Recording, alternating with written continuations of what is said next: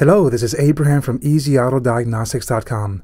In this video tutorial, I'm going to show you how to test a fuel pump with a fuel pressure test gauge on the 1997 through 2001 2.0 Honda CR-V. Testing the fuel pump simply involves connecting a fuel pressure tester to the fuel filter. Besides the fuel pressure test gauge, I'll need a special adapter to be able to connect the fuel pressure test gauge to the fuel filter. Now, if you don't have a fuel pressure tester and the adapter, at the end of the video, I'll tell you more about the fuel pressure tester and adapter I'm using and where you can buy it. You can also check the links in the video description below. Besides the fuel pressure tester and the adapter, I'm going to use a few more tools.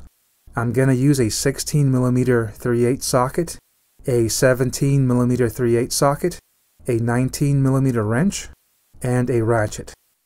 To get this show on the road, I'm going to start off by disconnecting the negative battery cable from the negative battery post. To connect the fuel pressure tester's adapter to the fuel filter, I need to remove its banjo bolt. There's a good chance that as I loosen the banjo bolt, fuel is going to spray out.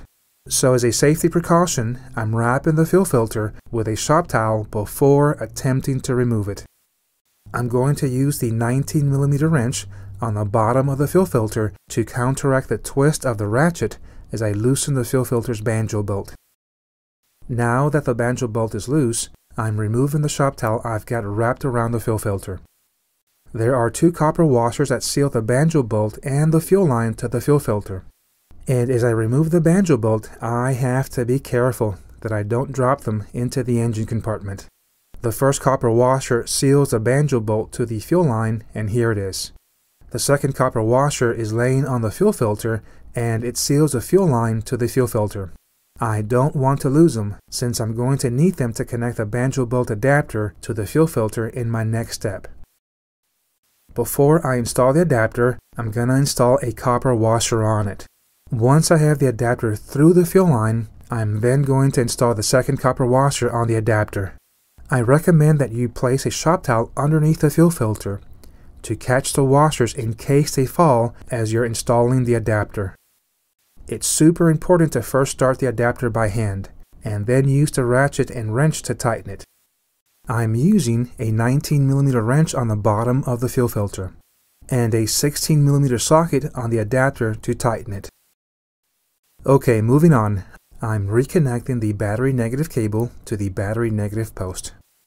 As a safety precaution, I'm going to crank the engine and check for fuel leaks around the adapter before I connect the fuel pressure test gauge to it. Once I have made certain that I don't have any gasoline leaking from around the adapter or the bottom of the fuel line, I'm going to connect my fuel pressure test gauge to the adapter. Now that I've got everything set up, my next step is to crank the engine and check the fuel pressure reading on the gauge.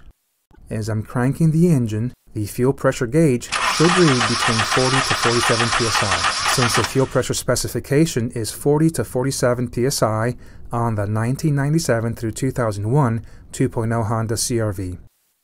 Now, as you can see in my case, I have no fuel pressure. This test result lets me know that the fuel pump is not working and is behind this particular CR-V not starting.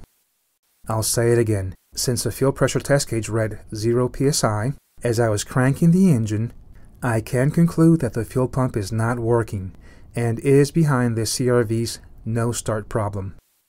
Now, if the fuel pressure test gauge had read between 40 to 47 psi as I was cranking the engine, then I could have concluded that the fuel pump is doing its job and supplying fuel to the engine. Hey, thanks for watching, and if this video was helpful, give it a like. I'll be uploading short and to-the-point video tutorials on a regular basis that'll save you time and money, so be sure and subscribe to my channel. Be sure and visit my website and download and print my free fuel pump troubleshooting guide. You'll find tons of information and lots of tutorials there too. The link is in the video description below. Okay, now about the fuel pressure tester I'm using. The fuel pump pressure tester and banjo bolt adapter I'm using is part of a kit. This kit is the Actron CP7838 Professional Fuel Pressure Tester. I love this tool for two reasons. Number one, it's a sturdy tool made to last. And number two, it doesn't cost an arm and a leg. In the video description below, I've included the links where you can buy it.